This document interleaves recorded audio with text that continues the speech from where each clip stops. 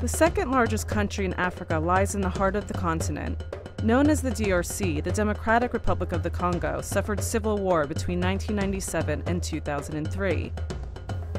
Perhaps the only good thing to come of the civil wars are the country's vast, untouched forests, which weren't logged because war was bad for business. But what will happen to this vital resource now that stability is returning to the DRC? And how can local communities take ownership of this, their home, and secure a better future?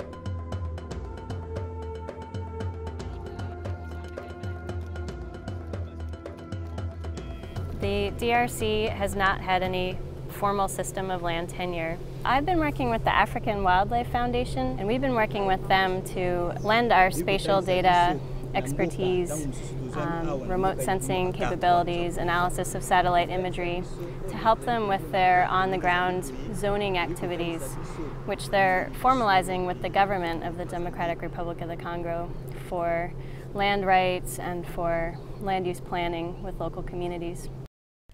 Spatial data expertise, remote sensing capabilities. What do these words mean exactly? For over 10 years, this satellite has been orbiting the Earth. It's called Landsat 7, and with every loop it takes around our planet, it collects information about the Earth's surface, which people like Janet can then interpret. So we can feed information derived from Landsat imagery into a variety of models for land use planning in this landscape. And one way we've been using it is to identify the areas of highest conservation priority. So we've been working in the Maringa Lopori Wanga landscape, which I sometimes call MLW. It's in northern DRC. It's about the size of South Carolina, and it's full of tropical moist forests. So using Landsat imagery, we were able to zoom in on this particular forested area, connecting two protected areas in the east central part of MLW landscape.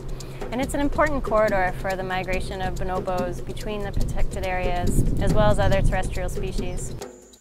Once the AWF identified this critical area for conservation, it began working with the government and local communities on mapping the region. The mapping process has a dual benefit of preserving biodiversity and helping local villagers to secure their own land use rights. Oui, carte ezali likanisi moko ya malamu. Po carte ezali makoma, ezali na papier. Bo atake bandelo ya lopango nanga ezali.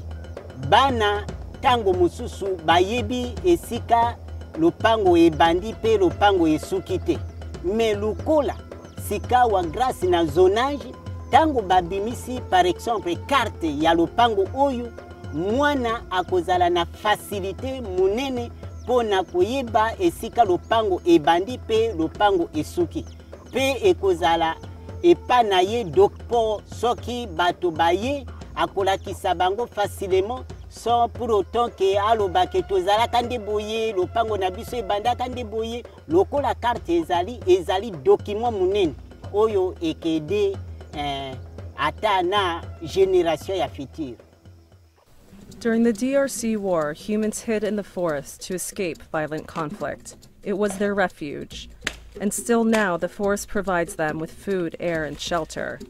With the help of Landsat imagery, this vital resource can be managed and preserved for the benefit of wildlife and generations to come.